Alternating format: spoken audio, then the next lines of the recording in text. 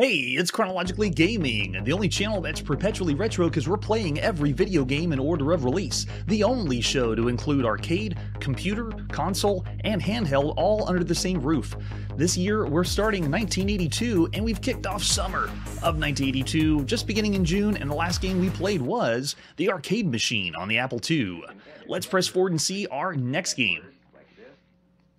We're next on MS-DOS, and this is Asteroid Pilot. Let's see what Asteroid Pilot's all about. Another game that we don't have any artwork or box or information, so let's just pop in and play Asteroid Pilot. At some point in June, most likely the beginning of June, 1982 by R.A. Bauer. There we go. Use the shift key to control a path through the asteroids. The object of the game is to reach the right side of the asteroid's field. All right, so for this one, I'm going to let you see how this plays out, because it generates itself whenever we're ready, and then we hold down the shift key whenever the game begins. Hello? Oh, there you go. And now it responds. And whenever you collide into an asteroid, then you die. So it builds the asteroids, which are all circles, and then whenever you're ready to play, all you have to do is hold down the shift key, and the line changes its trajectory. So every time I hold it down, it just makes it go up. Whenever you let go, it goes down. So all I'm doing is holding down one button to go up, and then I let go and it goes down. And you just go up and down. And if you make contact with one of the stars, oh, this hasn't happened before, it changes the trajectory. So I hit one of the cyan stars, and now it's changing the way it loops. It's a little bit easier to control. Make it to the other side, and then, hurrah! It goes to the next screen, generates a whole new field. Oh, this might look a little different, harder to get through. Let's see if we can make ourselves go through there. I bet it does. It screams basic, right? It is generating a different playfield every time, but it's a very literally basic game. Pretty simple. All you have to do is hold down shift and then let go when you want to go down. And I'm just going to come right out and say it. This is essentially Flappy Bird in 1982. This is all I'm having to do is move myself around by holding down one button, and whenever you let go of the button, you drop, and whenever you tap the button, then you go up. So that's all I'm pretty much doing as far as gameplay goes. Oh, there we go. When you get to the other side, nice. We get the full array of all the colors of CGA. Nice. Hey, welcome. Just checking out the latest game you can play on your IBM PC. It's a pretty simple one, but it's still a one-button game. That's all you need to play. So it's very, very simple, but it'd be a fun game to pass the time. It even added a little sound effects for the IBM. Nice touch. Let's see if we can make it through. Nice and easy. And there we go. It's not broke, that is correct. I'm with you there. I'd still say Asteroid Pilot it has the charm, it's not a lot of gameplay, but it has the charm of doing something kind of simple and working well. So I'm going to say of all the games we've played, I'm going to go 2.5 stars. It is a subpar game, but it's not necessarily bad. It's a formula that we're going to see later on mobile phones, way in the future. But back at this point, to get this game to work on your IBM PC and to use this for an IBM PC, I mean, it wouldn't be the best. Yeah, not much to it, but I'll still say 2.5 stars for Asteroid Pilot.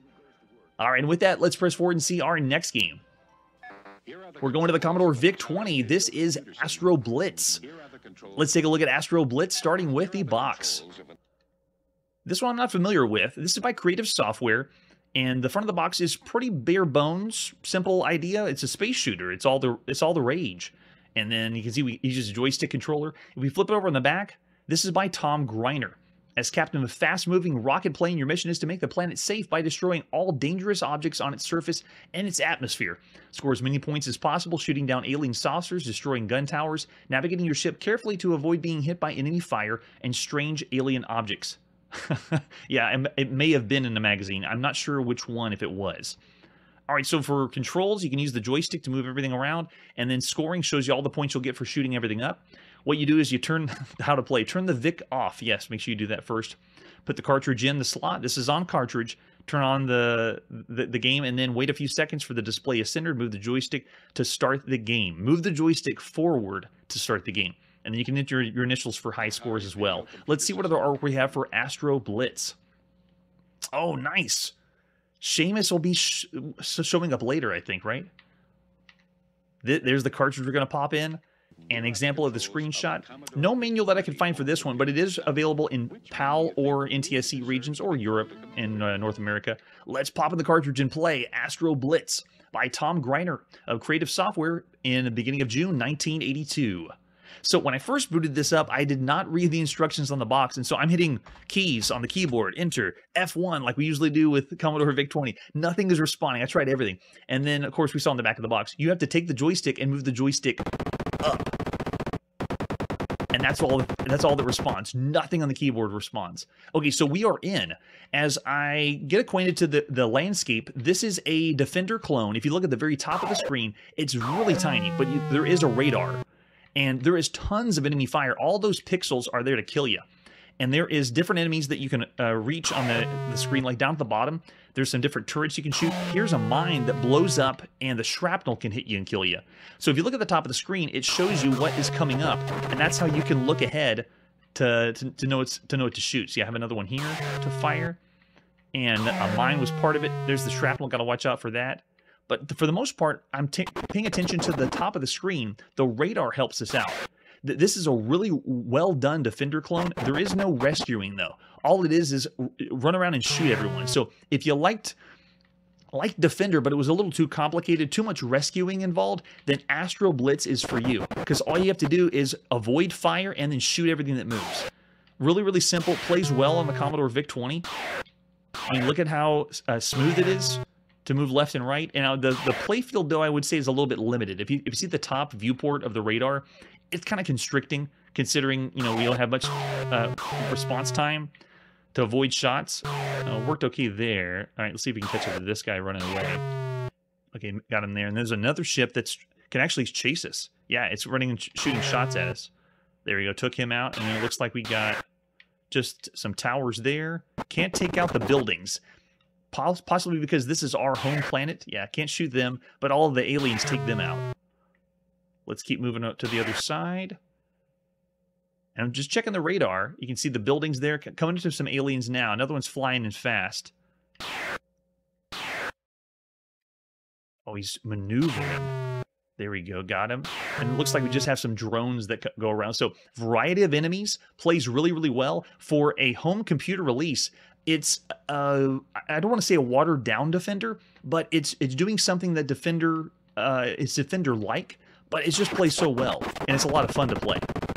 I mean, look at that. Great presentation, too. Oh, right, yeah.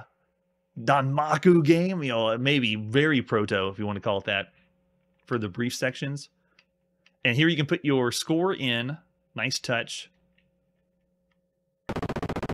Oh, wait, I can only put it in one initial. I'm sure it'll let us do more. I just timed out like it was an arcade game. But this is a really fun title. If you have a VIC-20 at the time, this would be a great game to play. Oh, and if you run into the buildings, you die. Oh my gosh. All right, so let's get to an area where it's a little bit clearer. There we go. So you can see we have tons of turrets. Look at that. All down, shooting it all over the place. The way that you die is a very impressive fashion too. This is one that's working really well on the Commodore VIC-20. Well to its strengths, at least. And it gives the impression that you're playing a shoot-'em-up. Moving left and right. Shooting everything. Don't run into the buildings, though. You will die. When you do die, though, you just pick up right where you left off. So, fast pace. One of the best arcade games you can play on the VIC-20 or any home computer. I say this is an excellent, excellent title for the time. Yeah. Yeah, I know, right? The lights on the outside, if you notice it's flashing, the ship has lights that blink on and off. That's a nice touch, too. Really cool. Yeah. There you go. So that's Astroblitz. I'd say of all the games you could play on a home computer, that is an excellent, excellent game. I'm going to go 4 stars. If you could go back to 1982, would this be a great, excellent game? one of the best games you can play on a home computer? Or is it just average? It's just the norm. I really enjoy it. All right, so Astroblitz continues on like that. When you go to the next level, it changes a few things up, but for the most part, there's not any thing larger or bigger like a Super Cobra or a Scramble that it pushes you to go to the next level. But it's still, for what it offers, it's great gameplay. All right, so after Astroblitz, let's go to our next one, which is the next issue of Atari Connection. But first, a message from... You mean you have an Atari video game system, but not Atari Missile Command? No, we do, yeah. Defender, great game. Or a challenge like Star Raiders. Wait, I don't think that's out yet. Yars Revenge. Oh yeah, we got Yars. You gotta have Berserk, right? And Atari Space Invaders, a classic. You don't? You don't? Come on. An Atari system without those games? That's like having a stereo with no hit records. That's right. All right, so we're going to be checking out the latest issue of Atari Connection. So this one is a title, or this is a magazine that we've been reading on every now and then, but I got a new way we can check it out. So if you look at the magazine itself, we'll be able to flip through instead of what we used to do. Atari Connection, this is the Volume 2, Number 2, Summer Issue. Let's open it up and see what it's all about. Table of contents, we're just going to breeze by them because we're pretty much going to be taking a look at the whole magazine. Over here on the left side is the interconnection section. This is getting to know who's new in the world of Atari, or what's happening. They're bringing up Pascal as the new cool thing. So imagine a world where Pascal is something cool and amazing on the Atari. And then over here on the bottom right, we have the Atari 810, which is the disk drive, 5 1/4 floppy disk drive. It looks like it's going for, okay, you have different OSs to boot from, but look at the suggested retail price, $50 for ROM B, and then ROM C is $54. Wow. At least if you wanted to upgrade your Atari computer. This magazine does have some technical specs to it, or does some coding and so forth. So if that's not your cup of tea, I totally understand. Wanted. Home photos of your computer. We need proof that people are actually buying the home computer, so take some photos. And then we have some seminar services if you need some help. Mostly technical stuff there.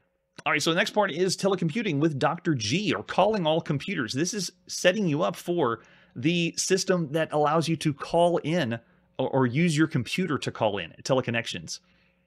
Oh, that's right. Wizardry was, or parts of it were, in Pascal. Yeah, so it's showing you how to set up your computer to for telecom services, which is just bizarre. One of the reasons I read the Atari magazine, or these kind of magazines, is to be blown away that this is happening now. It's crazy.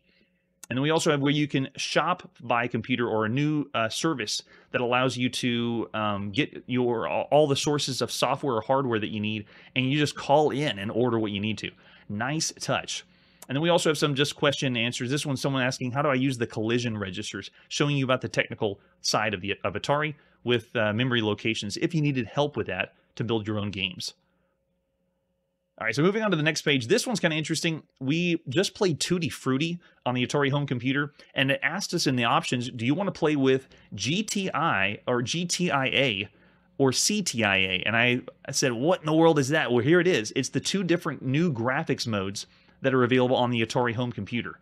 And there's an example of something they put together called the Farrah faucet. Don't get too excited, but a program of the faucet showing the different graphic sources. Oh, nice. CompuServe, yes. Is CompuServe already like live and going at this point in 1982? All right, so moving on next is more graphics modes you can check out on the Atari, graphics mode 9, 10, and 11, and then showing you if your computer has the chip or not. This is something you could type in to run and just see if it works on your Atari system. But, I mean, think about it. All the different things that be available for your Atari to make games or just to mess around with, this would be tinkering and would be really fun to do in 1982. Oh, yeah. CompuServe is alive. And then here's how you can get your GTIA chip on the Atari computer with another quick little code you can type in called Hypnosis that lets you show off the graphics mode. I went back and played Tutti Frutti, seeing the different graphics mode, but I couldn't really tell that much of a difference, possibly because you need the screen as well that goes with the Atari. So here's the languages that you can currently use on your Atari. They got Atari Pilot, Basic, Microsoft Basic, Atari Assembler Editor, the Macro Assembler, Extended Fig4th, and then the newest Atari Pascal, all at your fingertips. No, it doesn't have Mode 7 or blast processing. It has lots of other video modes, and most computers did this. They had the text modes, and then they had different video or graphics modes, and Atari's no different. But later on, man, they're going to be pushing and pushing computers to have lots of different graphics modes. We're still at the infancy, but I would say of all the games we've seen up to this point, 1982 and where we are in the summer is still right before the floodgates are open of all the games. So we're like at the cusp of before it's just too many games. I know you think, oh, we were in May for a really long time playing lots of games in 1982, but this is still just the beginning of what's going to happen later when more people get their hands on computers and want to program. Oh yeah, a Pilot's already showing its face in magazines. And I think we've seen one example of logo. All right, so this is a cool article. This is about the sound in the movie Tron, that they use the Atari computer to do some of the sound effects in Tron. And they talk about the person that was involved with the sound design in Tron, how he was using the Atari 800. It's Frank Serafine, and he's using an Atari 800 to do some of the sound effects in the Tron movie. Pretty cool. And showing off like, hey, get the Atari and you can make sound effects just like Tron. To tell you the truth, though, I would say the biggest music system was the Atari ST that came out much later. That one was the used in the industry for music much more than this. So it's still interesting that they're showing off that they're using an Atari 800 to do some of the sound in Tron. Not that much, though. So just bear in mind, it's more of an advertising to try to get more people to buy the Atari. It didn't do everything as far as sound effects in Tron. It's just had a little things here and there. And then they even interview Lauren Bassett using his Atari and how he uses it at his sound effects studio. And there's an example or a picture right here on the bottom right of Lauren Bassett and Frank Serafine. And after that, let's check out the new products in Atari. Oh man, we already know about this one. We've already seen Pac-Man, or the release on the Atari home computer, at least this iteration. This is before the Pac-Man cartoon came out. I believe it's November 1982. But man, oh man, it looks nothing like what you'd see or expect from Pac-Man. Looks like a strange hybrid. So yeah, Pac-Man's coming out. Get ready for that. You only need 16K of RAM to play it, and we have. It rocks. There's another game coming out called My First Alphabet, educational, so we don't care about that. But then we have the Home Filing Manager, another software that we don't care about as well. Here on the channel, we're only focusing on the software of video games, mostly. The last episode when we played the arcade machine, that's kind of dipping our toes into half of a software and half into a video game. But if you're designing your own arcade games, I still consider that a video game. At this point, there's lots of applications and software out there that are very impressive, and even some demos, but those we're not really focusing on the channel. It's only the game section. We want to hear and see the games. So for more new products, they also have, besides Home Filing Manager, the Macro Assembler and Program Text Editor. More software, don't care about that. But here's what's coming out very soon. Centipede, which we'll be seeing shortly in June on the Atari home computer. We've seen plenty of variations and some poor variations, but we'll get the official one on Atari coming up in the next few episodes. And then they have the coast-to-coast service for your Atari home computer. So now, if you call this number, there we go, you can get Atari service done on your system. Coast-to-coast. Nationwide. I bet they're not doing Hawaii and Alaska, though. All right, our next one is Atari computer camps. That's right. Who was subjected to or enjoyed Atari computer camps? The summer of 1982.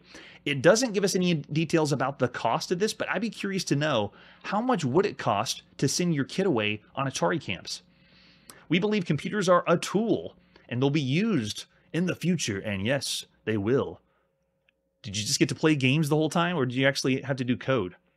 Looks like campers are going to receive 12 hours of classroom instruction each week using popular Atari Pilot and Atari Basic. So they will be learning to program. And it says here that there's going to be one instructor for 5 or 6 campers. So almost like a classroom experience or a tutoring experience, but as a camp. No playing around in the canoe or checking out how much physical exercise was happening at this camp. I don't think there was any. And then over on the right side, we have Pac-Man going to Switzerland. I wonder if this was actually taken in Switzerland. Someone had to dress up in a Pac-Man costume and go on the slopes. Hopefully it was only a photo shoot. No Pac-Men were harmed in the making of this picture. And then over here is a very interesting hooking up your Atari computer to a home photography kit. So I am curious to see how well this would work. Look at that. This is still the age where you went to develop your film and take pictures. So it's the earliest, I would say, of digital photography. Still blows my mind this exists. These magazines are starting to turn into the, I can't believe it's real in 1982. And over on the right side, this is Scott Schinderman, who is a early programmer. He is doing, I think, music, and yeah, it's just showing that we have kids that are getting into and programming for the Atari. Get your kids an Atari so they can program. And then over on here, they also do some things for kids as well, like this one's a program puzzle or a database, and it's all type in, put it in your system, run it, see what happens. And then over here is what they usually do with Atari Connection, where they have code, but there's problems with it, there's bugs. If you write down all the bugs and then send it in to Atari, then you can win some part of the contest. What are they giving away this time? Looks like a prize drawing for an Atari computer. Oh, you get to win Pac-Man. So if you know all the bugs here, you'd win Pac-Man. That's pretty cool. All right, and then next we have the last season's winner of Find the Bug, showing the answers, what those kids found. Great job, kids. And then we have the Atari Computer Sound Finder. Want to create blast-off hyperspace from Star Raiders? So this is showing you how to do the sounds or recreate some of the sounds you've seen in other games. Really nice touch, and this would be a good find if you, again, were the computer nerd back at this time, wanting to type these in and see the sounds that come out of your Atari. And that would be me. All right, the next one is doing some fun stuff in Pilot. We were just talking about that in the chat. We have Turtle Chase, a few things you can try. So this is, again, you just typing them in and seeing what the results are. And this helps you kind of learn how to program for the system. Giving examples, we got Turtle Chase, 3D Generator, a few different ones to play around on your Atari computer.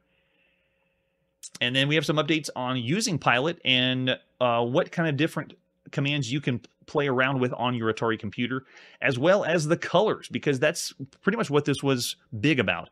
Doing the colors and showing off your Atari to other computers.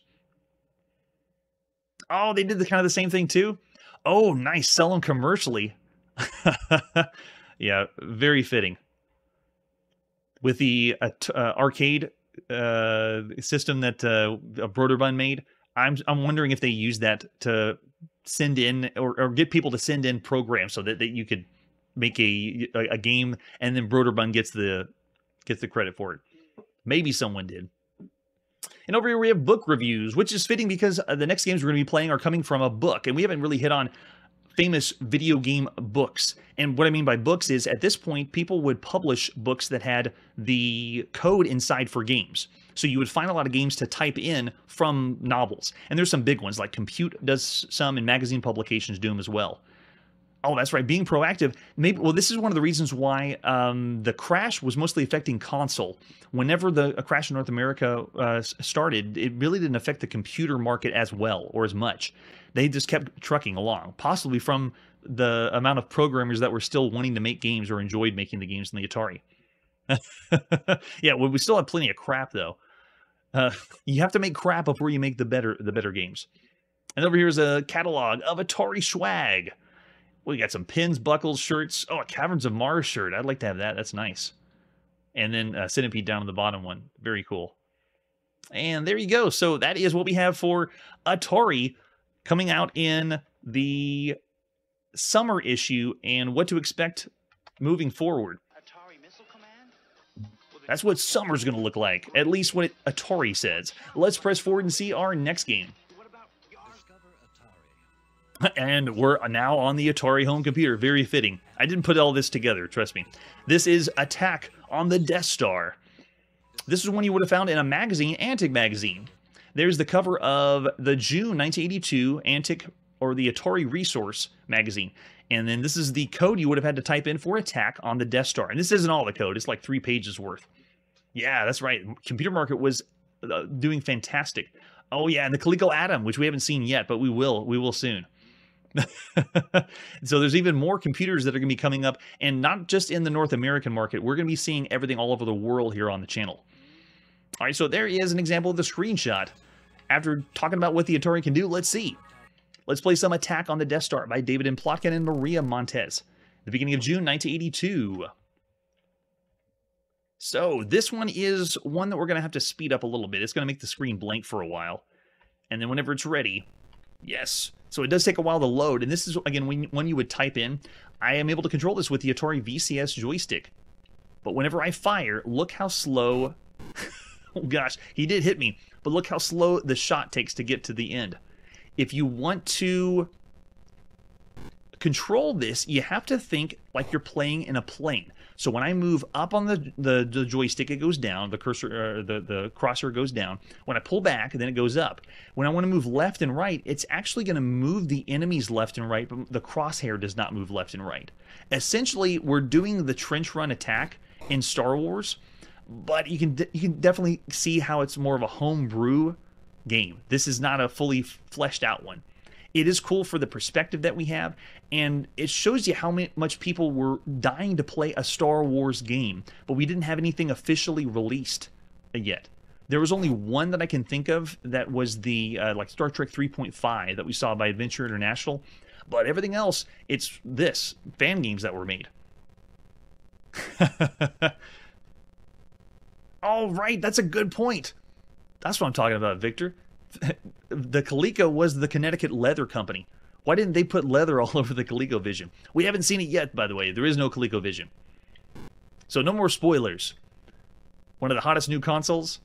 We don't even know what it is. Everything we've seen on magazines so far has said that Coleco has games coming out, but not the console. We have seen, though, the preview of the Atari 5200, the Super System, coming out soon. There you go. So that's Attack on the Death Star. For a type-in game, it's okay. For a game we've seen of all the other games at this point, I'm going to say it's a bad title just because of the way it controls. It doesn't give you a full experience and a little too slow. So I'm going to go 2 stars for Attack on the Death Star. But then again, we're comparing everything on the computer game. For a type-in game, though, this would have been a few hours of fun. Well, a few hours to type it in and then a few hours of fun after that. All right, and with that, let's press forward and see our next game. Still on the Atari home computer, this is Backgammon. Not the Backgammon we've already seen on the Atari. This is a different Backgammon. This one is part of a book called Games for the Atari. And you can see over here on the far left side, this had Backgammon, Smarty, Bomber, Robot Attack, Ball. Had a few different ones you could type in. And these kind of books were popular at the time to give you a way to have lots of games for a cheap price. You can pay probably $2 or $3 for a book that has several games. But you're paying for it because you have to type in, all the code. Here's the example of the advertisement flyer that this book would have came from. This is Hofacker. Make sure you pronounce that slowly and clearly. No slip-ups. And here's what it had in the book about Backgammon. This is what the page you would turn to after you typed in the code of how to play and how the game runs for Backgammon. All right, so let's type in and play Backgammon on our Atari home computer at the beginning of June 1982. By S. Roberts and Hans Christoph Wagner. I hope I'm typing that or saying that correctly. All right, so here we go. Press return to begin. We are in, and that looks like Backgammon to me. Here's the big problem with this type-in version of Backgammon. It's all type-in. We've played plenty that use the controller and the joystick, but this is not using the VCS joystick. So what do you want to play as, red or blue? Let's play as red. You push the number, push enter, and then now what do you want to move from? So I think we can move, what is that, 13 to 18? Oh, I want to move 13 and then move 13 to 18? Oh, sorry, you can't move that way. 13 to 20 then? Oh, 13 to 19 then. Oh my gosh, see what I'm talking about. Well, first of all, if you haven't played Backgammon, you need to get your pieces from one side all the way around the end. So it is a strategy game, but it's so rudimentary that, yes, it is extremely fed up. It doesn't even want to run correctly. But it is Backgammon. The only problem is the text interface. A text parser to type in the commands for Backgammon is just poor. So I'd say of all the games you could play, it's not even just that, but it's how much do you want to play Backgammon on a system. I'm going to go 1.5 stars for Backgammon. It isn't broken, but it's pretty bad. And with that, let's press forward and see our next game. Here we go on the Timex Sinclair 1000. This is Backgammon. Putting more Backgammon in your life. Let's take a look at the box. Need 16K for this one. Open the whole thing up, and that would explain all the steps to play some Backgammon on your Timex Sinclair. Back-to-back Backgammon. I love it. An example of the screenshot. Here we go. Let's pop in and play some Backgammon on the Timex Sinclair 1000. If you see the ZX81 there, it's because that would be the same pretty much the exact same system, but in Europe. All right, so originally from Scion Computers, what skill level? Let's go 4. Go big or go home. We want fast mode, not slow mode. So we're typing this in on the keyboard. Do we want to change anything? No, we're ready to play Backgammon. So here you go. This one is almost, we went from one computer to another. Even though the last one was type in, check out the presentation here. And this one, you're going to be moving yourself around using letters. So if it is our turn, oh, it looks like it's now our turn. We would do M and then enter. And that's how you would move yourself around, typing in the letters and moving your pieces all the way around for Backgammon. Again, another title we're not going to play very much, but I would say even lower, I'm going to go 1 star for Backgammon on the Timex. So it's, again, a title that not just if it was a good game of Backgammon, how much would Backgammon compare to everything else we played on the home computer? I know, right? We've seen plenty of bad box arts for computer, and this one is another one. Like, what are you trying to sell? It's just bare bones. Here it is, Backgammon. You like Backgammon? Buy it. That's you don't need to know anything else. They're not doing what Atari does, and if you look at the front box for their Backgammon, it looks epic, like Othello. Have you seen the box for Othello? Check that one out. It looks amazing. It makes you want to play Othello. All right, and with that, let's see our next game. We're back on the Atari home computer, and this is Ball, another title in the book Games for Atari. I did not include every title in the Games for Atari, just doing a few to give you the idea, but there it is for the reference. This is the book you would have used to play this game. So let's type it and play Ball by S. Roberts, the beginning of June 1982. Don't forget, it's by Hofacker. Say that 3 times fast. Okay, so here's the way this works. It goes right into the game. I am controlling a paddle. And you think to yourself, oh, it's like Pong. We're playing some Pong. That's cool. No, it's not. This is scoring you every time that you make contact with the ball, you're getting a point. That's right. Ladies and gentlemen, this is regenerative. This is going back even older and worse than Pong because you're not even bouncing anything. You are literally just catching the ball and getting points for it. Terrible. Just terrible. So terrible, I'm going to give it the lowest rating we can. Since 0 isn't even registered, I gotta get a half star. It is the worst thing I've ever seen for any game we've ever played. Oh yeah, it's worse than 1. Well, it is just called Ball, so what are you gonna do? All right, our next one is the final one for the Games for the Atari, I believe, called Barrier. Let's take a look at Barrier, another one that you had to type in from this book, and let's pop in and play, or type in and play Barrier. Again, by S. Roberts, the beginning of June, 1982. Oh, gosh. Mommy, make it stop. If you're not awake now, hopefully that woke you up. Oh, gosh. Yeah, it's just so bad. Now, I'm doing this to give you another spectrum of everything else that's available out there because there wasn't just cartridges, discs, cassette tapes. And there was also books that had things you could type in. And here's another example. So which graphic mode do we want? You can pick 3, 5, or 7. I'm going to go with graphic mode 3 just to show you how simple it can be. And then number of players, let's go 1 player. This is a 2-player simultaneous game if you wanted to. Player 1 is going to be Chrono. And then we're in. Waiting to play. I think this one loads, right? There you go. So here we go. We are playing a Barrier, which is essentially a light cycle variant game. Same thing we've seen with Surround, Barricade in the arcade since the 70s. And I'm playing against the computer. They're probably going to get the best of me. Yes, and the computer won. If we go back to... Okay, so if we continue, it replaces the same game mode. But just to show you some of the game modes on the Atari, I'm going to switch it out to game mode 7 or graphics mode 7.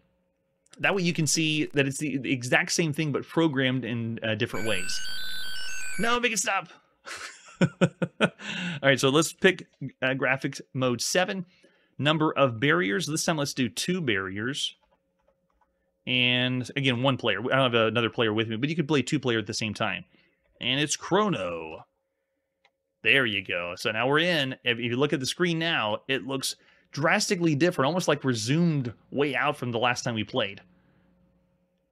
And you have so much more real estate to play on. But if you're familiar with Tron and the Light Cycle game that you can play, it's the same idea. But here on this is more reminiscent of what we played originally in the 70s in the arcade. So it's all right for the time. For a type-in game, though, it's pretty cool. I still say of all the games you could play, 2-player simultaneous barriers all right. I'm going to go 2.5 stars of all the games you could play. It's subpar. Yeah, and you can switch between the different graphics modes. Pretty cool. All right, so after a barrier, let's see what our next game is. We're now on the Apple II, and this is Beagle Bag. Let's see what Beagle Bag's all about with the box first. Looks like we're buying dog food, actually. This is by Bert Kersey and the Beagle Brothers staff. This one is 12 of games that they had made previously. I am not familiar where or how the previous games were, if they were type-in games or if they were commercially released. So, to make sure we cover all the games, here is all of them in the compilation. On the Beagle Bag, there's the example of the 5 1/4 floppy disk we're going to pop in. 12 games on one disc. So it's a compilation, and I'm a little skeptical. We've seen compilations go south, particularly in Europe. All right, so let's pop in and play Beagle Bag by the Beagle Brothers, the beginning of June 1982. So there we go. There's all 12 of the games. We are not going to play all 12. I'm going to highlight some of the ones that are interesting. This one is Sub-Search. Now, this allows you to go back and forth between the games, which is kind of nice. We'll play a little bit of Sub-Search and see what it's like, starting with finding enemy subs, and it's more of a hide or move yourself around the maze kind of thing. So you can see I use the keyboard to move myself around. It's giving me the commands down the bottom. And you're just searching for other subs. And if you want, you can use a scanner, and you can even use Q to take them out. Uses... Oh, it fills up your fuel there. I see. So let's go east and west. There we go. So it's more of like a hide-and-seek style game. Kind of simple still, but the premise is something we've seen before. All right, so let's go back to the main menu, and we'll just get a whole sample of a few of the games in the Beagle Bag. Wait, no, I don't want to load. I'm going back to the main menu. Oh, really? Llama Computer has a... Whoa, I didn't know that. That's interesting. All right, so we are currently playing the Beagle Bag on the Apple II. Lots of different games to pick from. A few of these are kind of educational or math-style games. Like you can see, this one is Slippery Digits, and it's where you're hunting and finding different numbers. The Name Game is another one we have to guess the name. And then Hang Person is another Hangman variant, which you've seen before. Gas Crunch is another one where it's just a number crunching game. And I think, oh, that's right, Gas Crunch is the NIM variant. And then Elevators, let me show you this one. They're all meant to be like very small mini games. All right, so you have to use 4 different elevators, and you're supposed to deliver or pick up passengers that can deliver the carloads. So the way it works is you just pick which elevator, and so there's something to pick up there, and I would just pick number 1, get the elevator to go, and pick it up. And you're just supposed to send your elevators up to get the cargo and then come back down. So I need to use Q to get that. There. So you picked one up. And it's almost like you're having to manage multiple at the same time. And then go back down. And then let's get number 2 to come up and pick one up and then go back down. If you look down at your keyboard, it makes sense because you're controlling 4 different elevators at once. It's another elevator game. The last one we saw was the first game by Gary Kitchen. This is the second example of an elevator game ever, way before Elevator Action comes out. So there you go, Elevator. Let's go back to the menu. Yeah, it does, but it's not. Don't get your hopes up. And then we have Date Search, another one where you're trying to search for a certain date on a calendar. Big deal. And then this is the other one I want to show you, which is Wowzo. Wowzo is another interesting minigame / puzzler.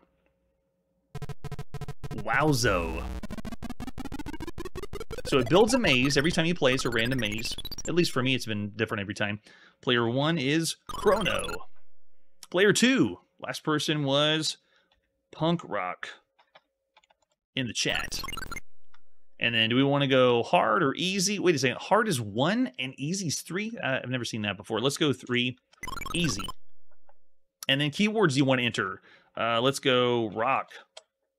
Let's do Atari. And we're just entering words to find. Let's do smoke. Okay, so it picks that one, and then it's going to hide the letters around. Now, the first person that goes is Chrono's turn. And so I'm going to pick the direction I want to go. And you can see I move myself around the maze. When I get to a barrier, I can choose what I want to do to the gate. So if I have the C gate, I don't want to do anything to it. Just go down. Oh, I said which gate. You do have to pick the C. And then the gate moves, and then my turn's done, and now Punk Rock Biker goes, does their turn, which direction? And you can see since the gates have all changed, now Punk Rock Biker has to go down, which I believe is... They're doing Z? Yeah, there you go. And then he's saying, which gate you want to do? We want to do U. It's going to switch U, and then all gates next to it move. So it's a puzzle-style game where we're supposed to be picking up the word smoke, or the letters in smoke, and so you and a partner are hot-seating back and forth, moving yourself around the maze. An interesting idea. You get all this and more on the Beagle Bag. No, I didn't want to load one. I want to go back to the... Oh, I hit enter, that's why. Yeah, it doesn't need enter. You just have to hit M and then it goes back. We'll break it. We're done with the Beagle Bag. So it does have other games. A lot of them are very simple mini games, fast games like Hangman. But it's, I would say, still almost up to par with the games we've seen for compilations in Europe. Just cringeworthy.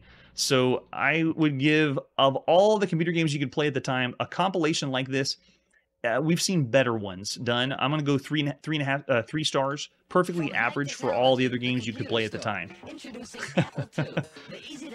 All right, so after that, let's see what our next game is. It's time to go to the arcade and play some Blueprint. This is one that I've played on the Atari VCS, but I've never played in the arcade, so this will be my first time playing Blueprint. Let's take a look at the artwork for Blueprint. Oh yeah, very colorful. This is by Bally Midway, and I did see that in Japan it was published by Jalico, but the development happened in the United States, so we're going to say the first release was North America for Blueprint. And this is the advertisement that they would have seen selling to the operators. The most constructive game ever planned. We got some crazy guy running after your girl, and I'm guessing we're going to rescue the girl. Oh, yes, Daisy Damsel, that's her name. Now, notice that the advertisement is really similar to Donkey Kong. They showed the characters that are in the game on the left side, it was circled up. Like, this is where we would have seen the Brave Carpenter. Way to go, Bally Midway. Our hero, JJ, follows the plans to build a machine as fast as he can, because if the contraption is finished in time, oh gosh, it's rhyme. I don't want to read that one. You have Ollie Ogre, who's hot on the trail of the fair Daisy Damsel. Let's hope JJ won't fail. No! It's in rhyme. So if you want to, maybe we could rap to it or something like that. So we have the advertisement, the arcade cabinet here on the right side, and it's available in upright, cocktail, or mini. And we also have different characters, Sneaky Pete and Fuzzy Wuzzy. That's awesome. That is very true. They gave you more games for your money, so it made you feel like you were getting more. And so the draw for compilations were really big in Europe. We're going to see a lot more that show up, and I'm not going to be playing every compilation. There's the example of the arcade cabinet. 2 different examples. That's the real one scanned in. Nice. So cool. There's our arcade PCB. On the system itself, if we look at the control panel, we have the joystick down in the middle. It's an 8-way joystick, and the only button we have is run. So that's all we get for the controls of Blueprint. But I do like 8-way joysticks. There's the advertisement flyer for Blueprint. And an actual blueprint. Throw that in there, why not? And we also have the manual for Blueprint. Let's see what the developers said Blueprint was all about. This manual was made September '82, but the first time you could ever play it, at least earliest sources I found, was June. Here we go. Pass to the table of contents. Tell us what the game's all about. Blueprint. 1 or 2 player game. 3 different modes. In 2-player, the players take turns, so alternate play. When playing this game, you direct JJ through the maze he's in. This is done with a control stick. JJ is searching for parts to build the ammo machine on the blueprint at the bottom of the screen, which will enable him to save his girlfriend from the ogre that's chasing her across the top of the screen. Why are you building something with the blueprint when you should just go rescue your girl? If ogres are chasing her, you got bigger problems than that. Each part of this ammo machine is contained in one of the houses in the maze. 2 of the houses contain bombs. Also, any house that JJ has removed a part of the ammo machine will contain a bomb. So if you forget which house you go to, you're going to be sorry. They go into a house, come back with the part, and tow it to the place where the blueprint is. If you get a bomb, then you got to drop it in the bomb pit. Once the ammo machine is built, JJ pushes the start button for it to be located in the lower left-hand corner of the screen. And that's done. The ammo machine will start firing at the ogre against Damsel Daisy Damsel, I forget her name. And the ogre had a name too. What was his name? But after you do that, then it moves on to the next screen, and then the skill level increases. Ogres go faster, bomb fuses are shorter, and so forth. So if you do have monsters that come and chase you, then you can drop those in the bomb pit. And that was all pretty much the manual had for technicality-wise. Let's see what his name was. Ollie the Ogre. Okay, so we don't want to get Ollie the Ogre against Damsel Daisy.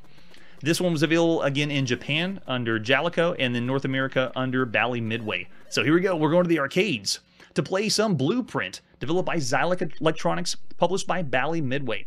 The beginning of June 1982. When you first step into the cabinet, this is what you would see and what it would look like. All the artwork, the arcade marquee, and oh my gosh, they have one of the crazy enemies down here in the bottom right side. That's right. I don't even want to call Tron a compilation. Tron is more than that. Tron is all those games in one, and it's just fantastic. 5 stars here on Chronologically Gaming. All right, so I'm going to go ahead and zoom us in to get a better view of the playfield. We saw a little bit of the attract mode. That's better. All right, let's put a coin in and play some Blueprint.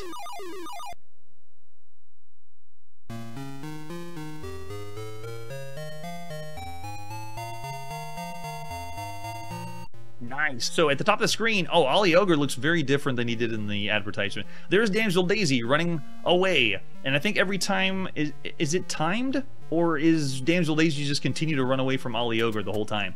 I'm down here at the bottom of the screen, running over the blueprint, and JJ is supposed to pick up pieces of the blueprint and then bring them back down.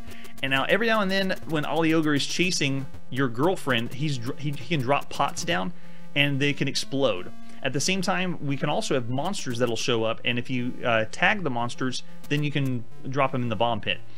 As far as movement, though, and power-ups, there's not any. The only thing you have is the run button. Oh, and if you get hit by one of the pots, then boom. Poor JJ goes to heaven.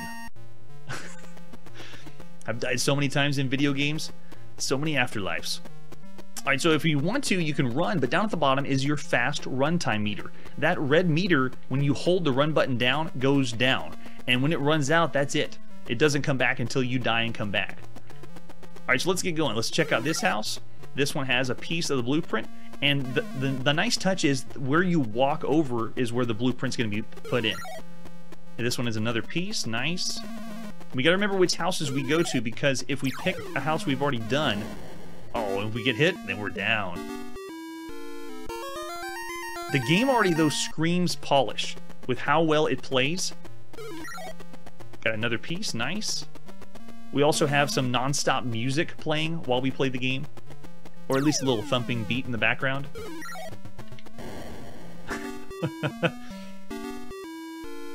And we get to put our score in. Nice. High score table in. Cool. Oh, this is actually, you can enter this in really well. Whoa, that was so easy. Of all the high score tables we put in, that was a good one. Yeah, Bally Midway spent a lot of time making this one pretty nice. All right, let's put some more coins in. If you do a 2-player game, it's just alternating play. Waiting for your buddy to die and then take over. Too cool. Okay, so they switched it up. I think it's going to be... Oh, no, it's the same piece it was last time. Usually that doesn't happen. Oh, and it says better luck next time. Like that's supposed to help you out. All right, so pick up our piece, put it there. Nice. And then go to this one. Looks good. Not going to use my run until I get a bomb. Let's go up to this house next. Get another piece of the blueprint. Dragging it behind you is a nice touch, and having to put it in the right spot is cool too. Go find the piece. Get it right there, looking good. Got our first bomb, run it to the bomb pit. Good, drop it down. Get our bucket. Looks like we got another one falling down. Turned into a monster. And that one you can just avoid. This one, though, you got to get rid of him. He can mess up your blueprint. So you can see I can just drag him over here to the bomb pit. Yeah. Now the monster pit.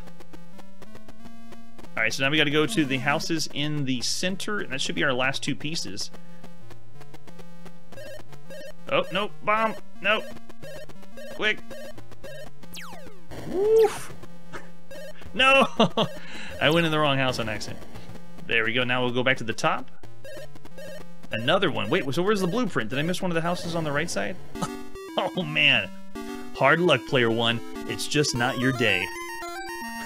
Alright, so let's go over on this side. I don't think we did this house. There it is. That's another shoe. So we're missing one last piece to complete the blueprint. Nope, not good. Go. Whoa.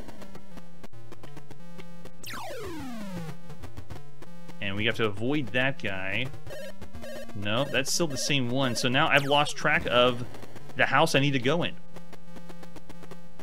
And we've run out of run meter.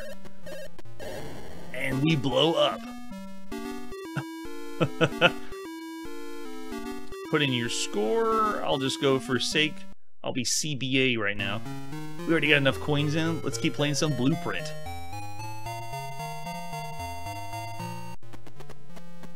I would consider this an excellent arcade game, considering the other ones out there. You can tell they spent a little bit of time making this really special. Okay, got another piece. Good. This time, gotta remember which houses I went in. This essentially is taking the maze idea that we saw in Pac-Man, but instead of making it just wandering around or picking up dots in the maze, it adds something more. You have to go in each house. Okay, next piece, looking good. Got it down there. Let's go to the last house on the left side. Still looking good. No bombs yet. Okay, so let's try out this one. Very nice. Go to the next house right here. Oh, that was really, really, really generous. Okay, got another piece. Then we just have the last two homes there. That means one of them's gonna have the bomb. Let's see if we get the one without the bomb. No, I didn't want that house. Make sure you go in the right one. No, we got the wrong one, so it's the left one that has the last piece. We got plenty of run on our meter. And it does look like the top of the screen where Ollie Ogre is chasing is timed. So if you take too long, go, go, go. And now we can fire off our machine. Yes. Yeah, there we go. Way too cumbersome, JJ. Why not just jump on a plane and go shoot, or just get a gun and shoot her, right? You're taking way too long. I will say, your girlfriend, it has great stamina.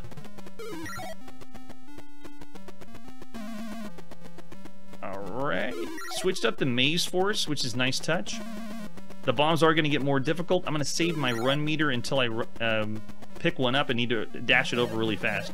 We got another monster to drop in. The Monster Pit. This Saturday, it's the Monster Pit.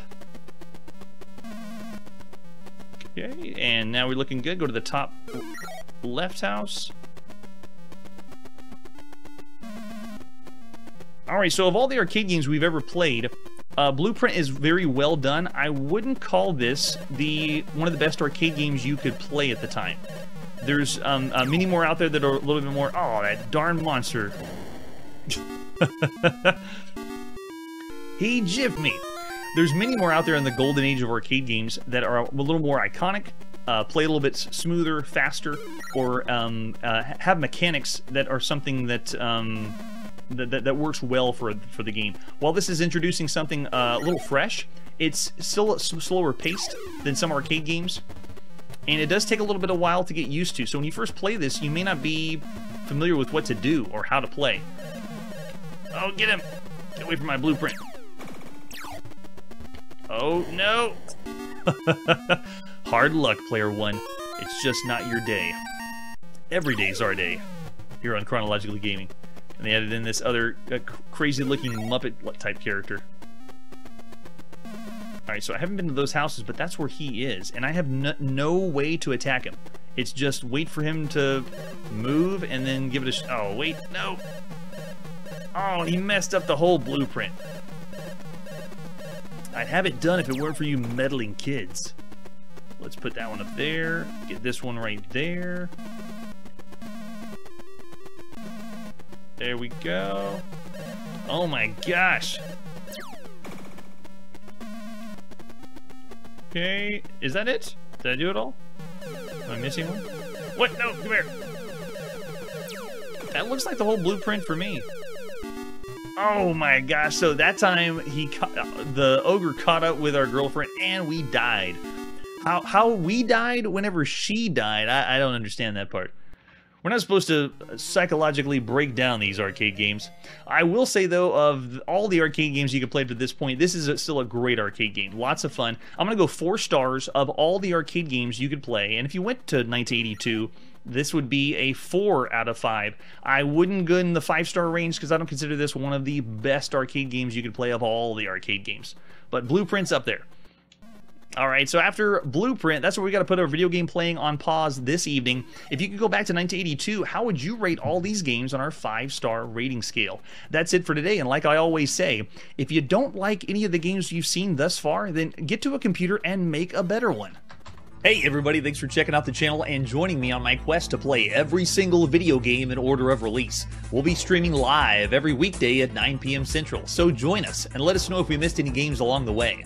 This video would not be possible without Launchbox, RetroArch, and MAME. Tell all your friends there's some crazy guy named Chronologically Gaming trying to play every single video game. We have links down below that'll send you to places like our Discord and Patreon, and one that says all the video games we've ever played. If you go there, it's a list of everything, and you can click right to the game you want to see. Chronologically Gaming is the name to look for. We are perpetually retro, and we will catch you next time.